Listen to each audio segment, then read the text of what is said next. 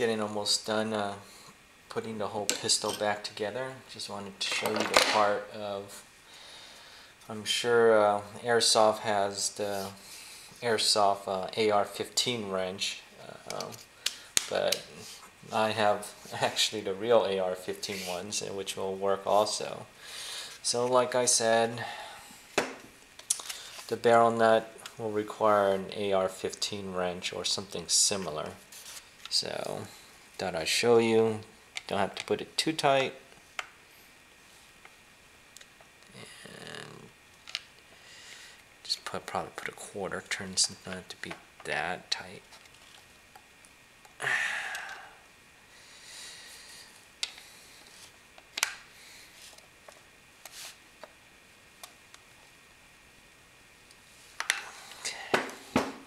Alright, tight enough. So just wanted to show you guys.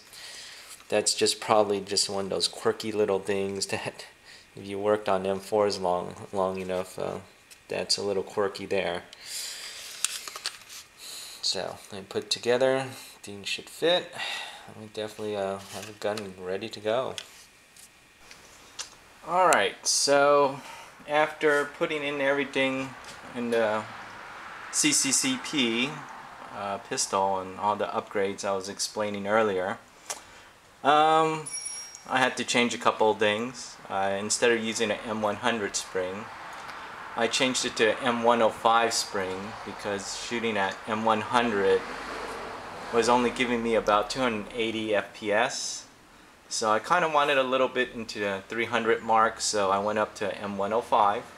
So used a little bit stronger spring, but definitely the rapport of using a 105 spring seems to be equivalent to the stock M110 spring that ARES use on these. So I guess, you know, oh yeah, my daughter's speaking. But getting back to the spring, I guess if you're just gonna go silent with these guns, you really can't use an M100 spring unless you want to play at 280. Which may not necessarily hurt your CQB games in really tight close quarters, but I think I kind of like the nice little round number of 300, so I'll stick with the M105. Originally I thought I was be able to use the Evike Banff mags.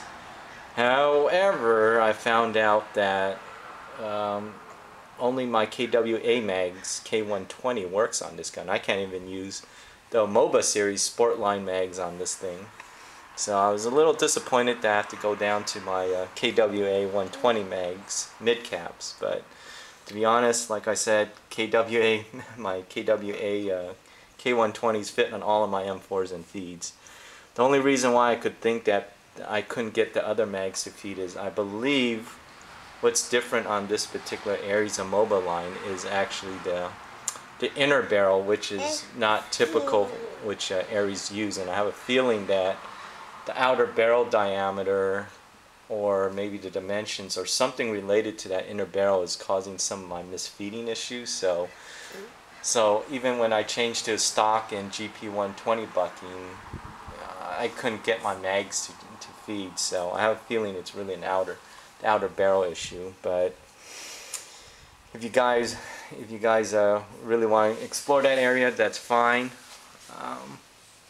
Up to you guys, but I'll stick with the K120. So put in the ARES, put in the SHS air nozzle. So everything seems to work with a M105 spring, air nozzle. GMP bucking makes it pretty good, accurate.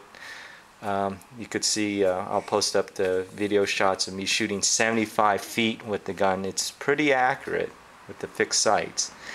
And the only big major upgrade was probably changing the motor to a Lonix A2.